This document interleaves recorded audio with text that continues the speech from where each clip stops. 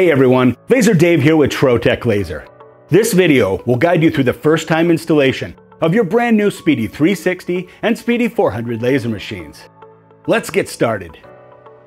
For Speedy 360 and Speedy 400 unboxing instructions, please see the unboxing video by scanning this QR code or selecting the link in the description below.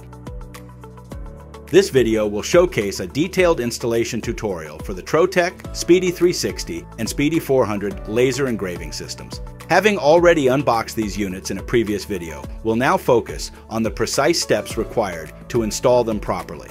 The Speedy 360 weighs 446 pounds, or 202 kilograms, while the Speedy 400 is 770 pounds, or 349 kilograms. Ensure that the location where the laser will be installed can handle the system size. Measure the desired area to confirm the laser machine will fit, accounting for extra space around the system. This video will provide the guidance necessary to achieve a seamless installation for these advanced machines. Here are some of the installation requirements. A room with temperatures between 59 and 77 degrees Fahrenheit or 15 to 25 degrees Celsius. Do not install the system in a high dust area. The humidity must not exceed 70%. Do not install in areas with poor air circulation. Install away from shock-prone areas. Ensure the system is 2 feet or 60 centimeters from the wall for cooling. The Speedy 360 is the smaller of the two units and is designed to fit through a standard doorway with a max width of 33 inches or 84 centimeters. The wheels on the laser machine make it easy to roll the laser into position. The Speedy 400 is a much larger laser machine and will not fit through a standard doorway. This system has a width of 38.5 inches or 98 centimeters and will require an extra wide or double door to bring into a location. When placing the laser system near a wall, please ensure ample space behind the laser, at least 24 inches or 60 centimeters clearance from the wall for proper laser cooling. Once the machine is in place, open the top door and remove any blue protective films on the motion system. This blue film may not be present on some systems. Skip this step if there is no film. Next, locate the air valve on the left side of the motion system arm shown here. Rotate this valve to the left as often as necessary to turn the air volume to maximum output. There may be a lock bolt that needs to be loosened the first time before it can be turned. Locate the red box that comes with the laser machine for all the accessories to install the machine and make sure everything is included. This box will include lens tissue and cleaner, a quick reference guidebook, an Ethernet cable, set of metric hex keys, 2 air nozzles or cones, and a collar.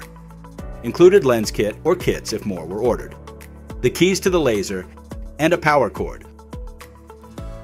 Locate the collar, which will be red or gold, depending on the system, and place this into the red focus head of the laser, shown here screwing it into place. Next, locate the small hole nozzle or cone and screw it to the underside of the laser head until it is finger tight.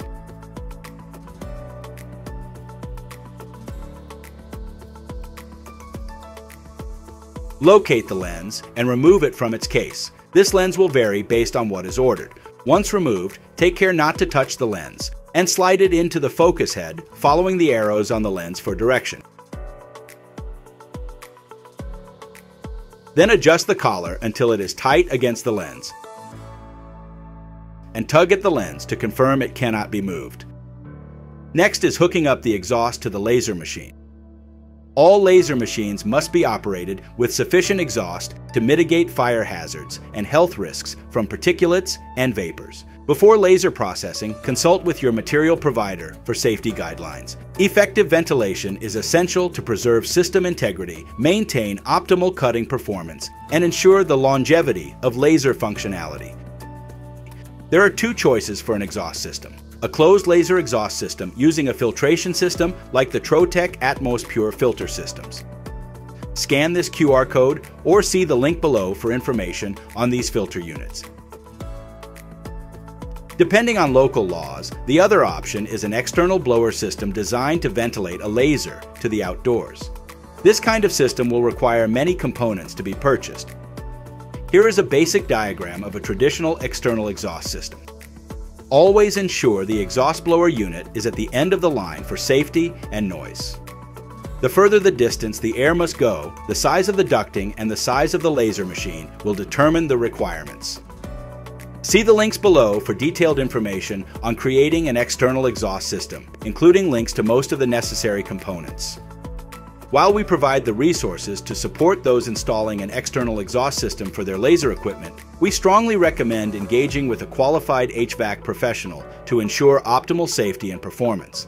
Expert installation guarantees that your equipment functions at its best, safeguarding your investment and peace of mind. Hooking up the exhaust to the laser system is easy. Locate the exhaust ports on the back of the machines. Place a flex hose onto these ports by simply pressing the hose onto the bottom and the top ports.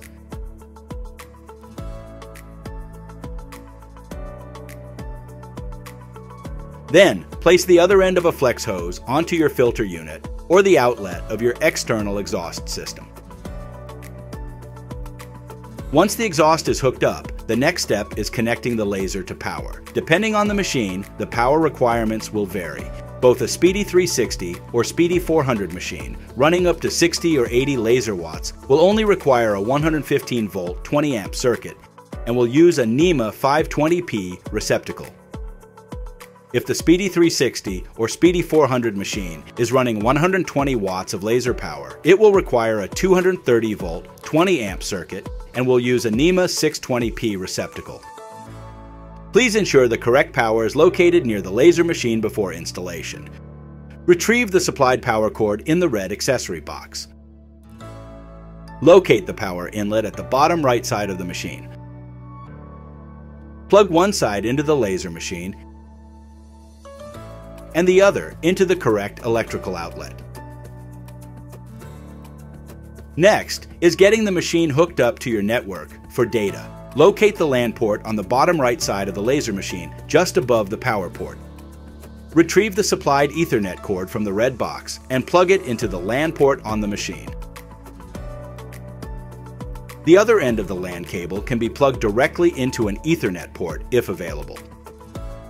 This LAN cable can also be plugged into an Ethernet router or splitter into any open port. Additionally, this LAN port can be plugged into a mesh Wi-Fi hub to link to your wireless network. If no wired Ethernet port is available and Wi-Fi is used as your local network, you will need to order a Wi-Fi range extender with an Ethernet port on it. For this to work, first link the range extender to your Wi-Fi with the supplied instructions, then plug the LAN cable into it and plug it into the wall. Links are in the video description below for this range extender. If using the Trotec brand Atmos Pure exhaust filters, the laser machine can communicate to this exhaust to turn it on and off automatically. To do this, locate the data cable that comes with the Atmos filter and plug it into the laser machine with the port labeled exhaust. Then plug the other end into the Atmos exhaust unit. The laser is now ready to be powered up. Retrieve the small set of keys from the red box and place the key into the keyhole above the touch display. Ensure that the emergency stop switch is not engaged by turning and pulling to confirm it is not pressed in. Go to the back of the laser machine, locate the master power switch near the power cord, and turn it on. Turn the key to the first position to turn on the display. The internal computer may take a few minutes to boot up the first time. Once the computer is booted up, select the settings button at the top of the touch display. Then choose Ruby Remote for QR code links for system activation on any computers on your local network. For Ruby Network setup instructions, scan this QR code or see the link below for a detailed video on setting up your connection to any computer on a local network. Once connected to a remote computer, turn the key to the second position and close the top lid of the laser, and the machine will start up, homing the focus head and Z table.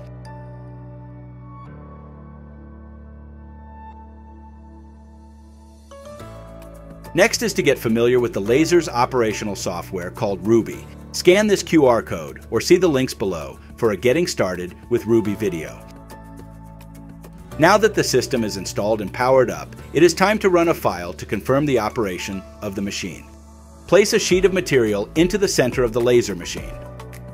Using the system arrow keys, move the focus head over the material and press the up and down Z keys simultaneously to focus the laser using the included sonar autofocus. Once the laser is focused, close the laser lid. Open Ruby and go to the design screen. Create a basic test file by selecting the text button at the top of the page and typing your name. Then, select the selection tool and scale out the text by choosing a corner and dragging it out. Now select the rectangle tool and drag out a box slightly larger than the text. Select the red color from the color palette to turn it red, making it a cut path.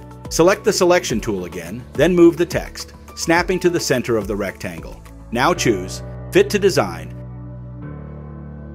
then select Create Job to send your newly designed file to the Prepare screen. Turn on the overhead camera and place the design over the material, leaving extra material room around the file. Extra room is necessary because the overhead VDP camera will not be accurate at this stage, as it still needs to be calibrated. Select the material from the list of materials. In this example, I will choose the 5mm solid cherry wood, then select Push to Laser.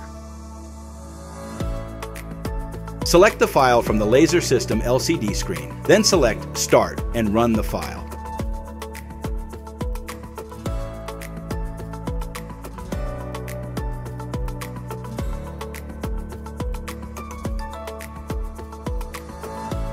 The laser will first engrave the black and cut the red for a finished laser engraved nameplate. Use a damp cloth to clean and then remove it from the laser. The finished engraving should be crisp and sharp, and the cut should look clean, as shown in this example. Now that the machine is installed and operational, it is time to create a calibration mat and calibrate the overhead camera. Begin by placing the provided plastic sheet into the laser cutter and removing the protective film. The exhaust system will create a vacuum in the cutting grid, ensuring the sheet is held securely in place. Next, for detailed Ruby instructions on calibrating the overhead camera for all the lenses you've purchased, as well as guidance on camera operation, either scan the QR code provided or use the link below. These instructions are provided in a step-by-step format for your convenience. Remember to keep this calibration mat after completing the process, as it will be needed for any future recalibrations or when calibrating additional lenses you might acquire in the future. Now that the system is installed and calibrated, it is time to start your in-depth training on Ruby. Scan this QR code or see below for all the links to begin your Ruby training. This easy-to-use software will allow you to go from idea to product, with all the processing steps integrated into one intuitive software. You may also visit rubyhelp.com anytime for updated training and information on Ruby. Here are some laser projects to get started with your new Trotec laser system. Scan this QR code or see the link below for 160 step-by-step projects with instructions and template files that you can follow directly. At Trotec, your seamless experience is our priority. If any questions arise during the installation process, please feel free to reach out to your nearest Trotec showroom or sales representative. For comprehensive support, including technical assistance, Ruby training courses, pre-installation guides, manuals, and more, we invite you to visit the Trotec customer portal at mytrotec.com. Our dedicated team is here to ensure that you are well taken care of. Now take your new laser and make something unforgettable. If you have any questions, please let us know in the comment section below. And don't forget to like and subscribe and hit that notification bell to see other informative videos. Thank you so much for watching. Until next time.